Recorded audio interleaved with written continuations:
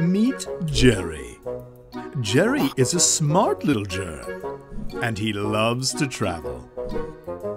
Oh, and Gerry is also invisible to you and me, which makes him very easy to ignore.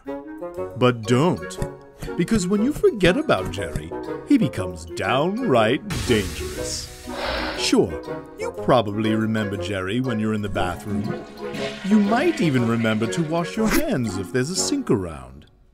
But what about in the hallways of your office, or the hospital, or at your workstation, or after shaking somebody else's hands? How are you going to protect yourself and other people from Gerry the Germ when there's no sink around? Say hello to one of Gerry's greatest fears, hand sanitizer.